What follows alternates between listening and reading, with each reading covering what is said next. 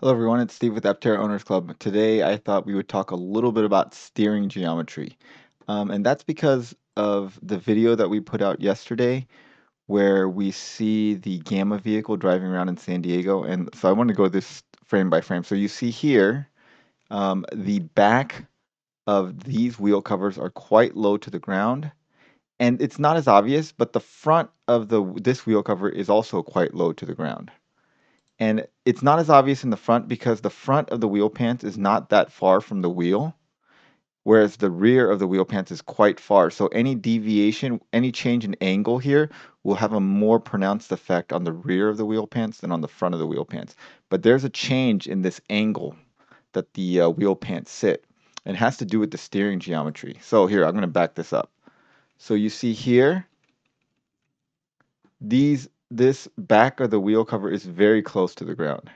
And this front is very close to the ground, but it's not as obvious. But watch this front. As this wheel straightens up, you will see that this rear part lifts up, and this part lifts up, and this part comes down. So let's go forward. So here it is straightening up. As it straightens, right here, you see right there, it's very clear that the rear of this tire is coming up, and you'll see this. Watch the space in here. So very little space there. Okay, so it's very close to the ground here. And as you come up, you see that gap opening up. And I think if the vehicle were to turn the other way, so now you see there's much more space in the front here. This has evened out and looks much more even. If the vehicle were to turn the opposite way, you'll see the rear of this thing dip and the front of this wheel pants dip down. But of course, we never see it make that turn. Again, we see it make a turn to the left. And again, you will see this dip down and the back of this dip down.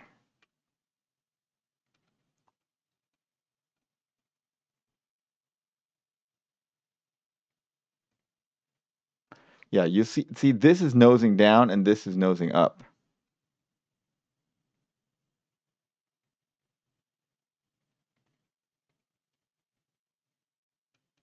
Yep. So you'll see this is quite low to the ground. This is nose down and this is far up. As it straightens out, you'll see this back part come down.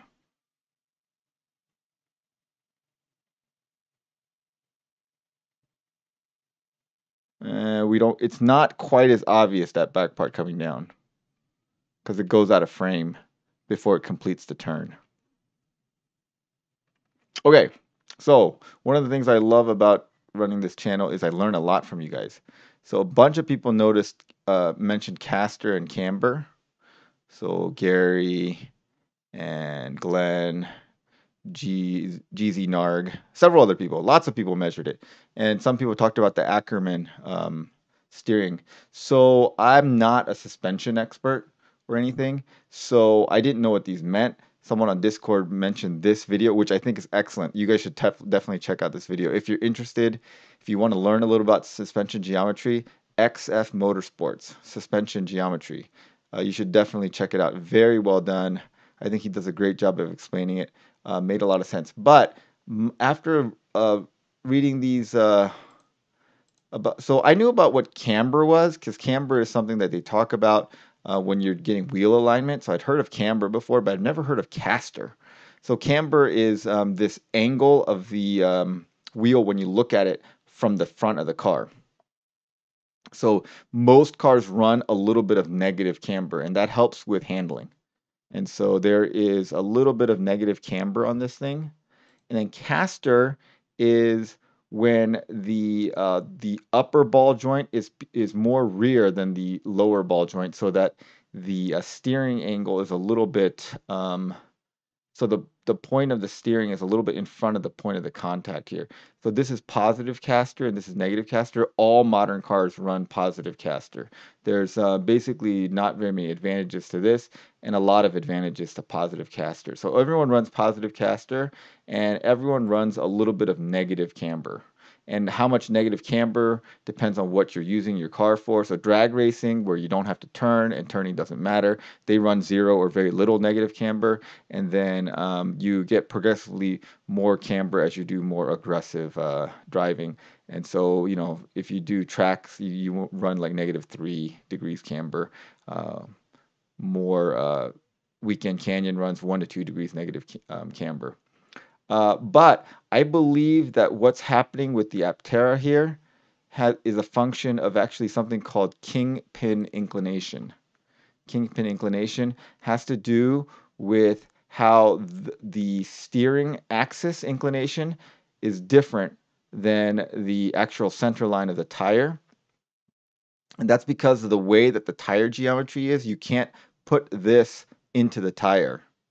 And this is maybe a little bit more true in the Aptera because there's a hub motor here. So the Aptera might have like a few inches more of the steering axis being outside the tire. So you need more kingpin inclination to reduce the scrub radius. Um, so this kingpin inclination leads to a tilting. A combination of the caster and the kingpin inclination leads to a change in the angle of the wheel covers as the car steers. So if you have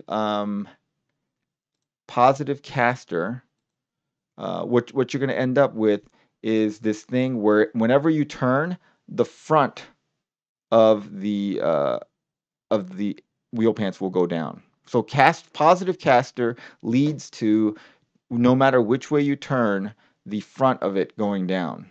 But obviously, the front of it only goes down on the Aptera when the wheel is turning inward towards the center line. When it's turning away from the center line, what the left wheel was doing in that video, the front goes up and the rear cover goes down.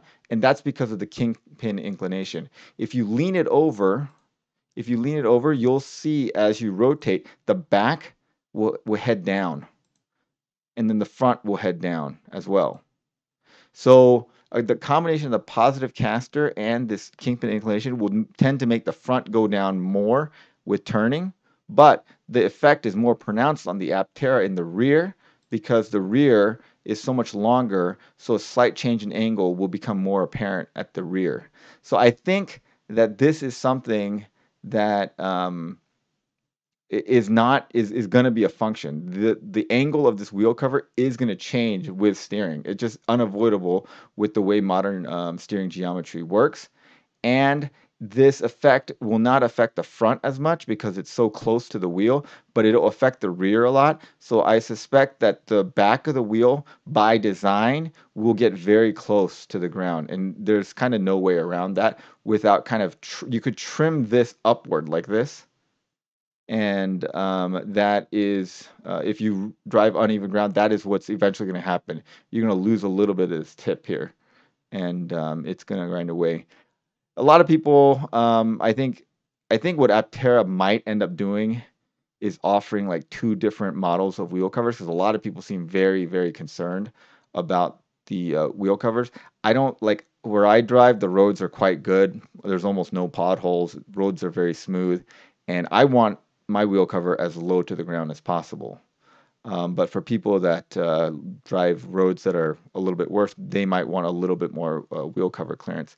But the back of the wheel cover dropping down with turns is a result of this kingpin inclination in association with this positive caster.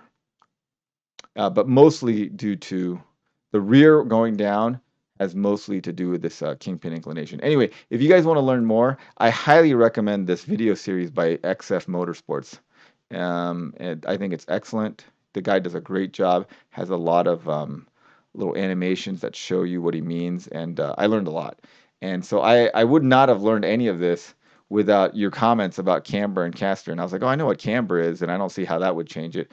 But caster, I never heard of that before, and it seems like it's a combination of the caster and the kingpin inclination that's causing this change in the angle of the Aptera's wheel pants with turning, which I think is something that they cannot design out of it. It is going to happen. And so that is what I think is going to happen, is that if you drive rough roads, the rear of this thing is gonna get worn away a little bit, which I think is fine. All right. Well, more comments below. Maybe I'll learn some more things. Agree, disagree. Maybe I don't understand this correctly. Many of you guys probably work on suspension and know way more about it than I do. So please educate me and the rest of us in the comments below. Um, Thanks for watching. Thanks to our supporting members. Have a great day, everyone.